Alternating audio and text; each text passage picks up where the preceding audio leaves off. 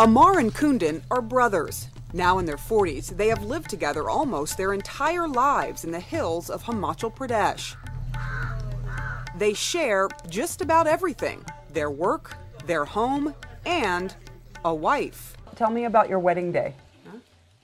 We have a simple wedding, Kundan says. There is a bride and a groom, and the younger brother is simply attached to the elder brother.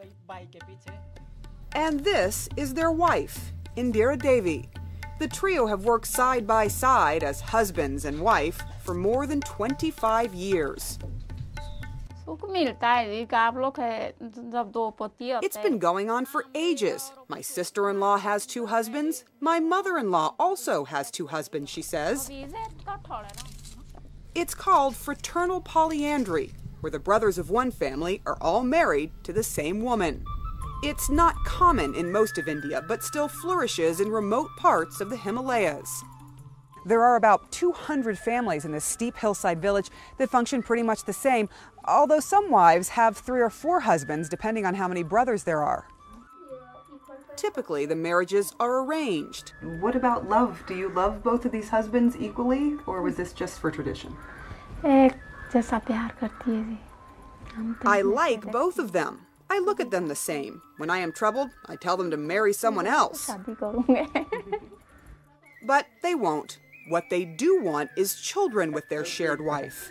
This is a bit embarrassing, but how do you deal with sex at night? That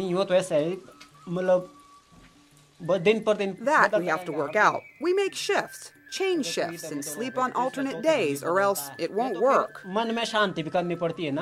Is it difficult to have to share a wife between the 2 of you? To run the families, we have to do this, overcome the hurdles, and we have to control our hearts from feeling too much also. But feelings grow, and so did their family. They have 3 adult children now, who all live and work together in the same house. Do you know which child belongs to which biological father? We tell the kids that both fathers are the same. The family doesn't know and doesn't care. The daily grind takes all their time and energy.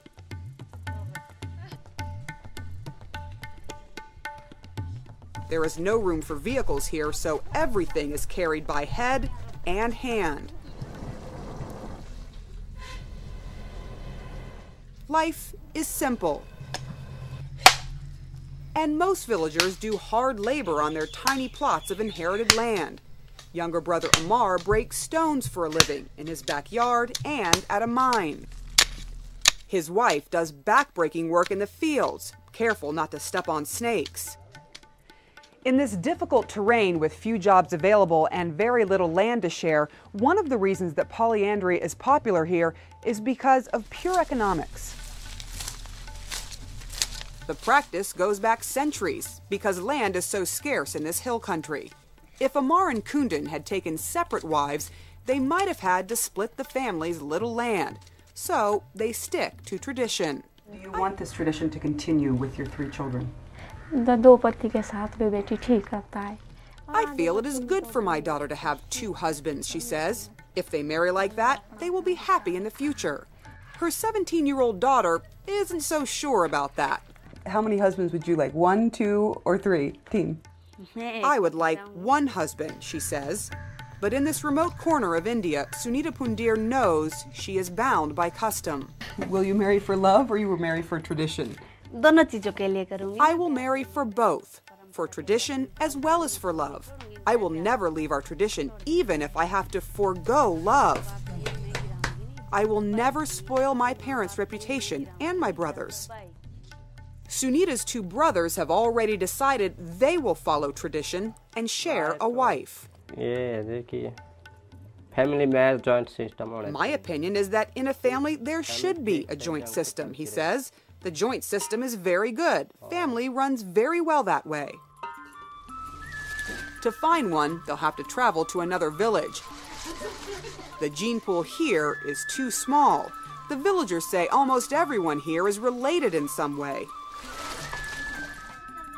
There's another incentive for polyandry. For every 1,000 boys born in this region, there are about 850 girls. As education and India's rapid modernization seep into this hill country, though, its ancient traditions may fade away. Until then, life for these villagers will be much the same as it was for their forefathers and mothers hundreds of years ago. Sarah Seidner, CNN, Himachal Pradesh, India.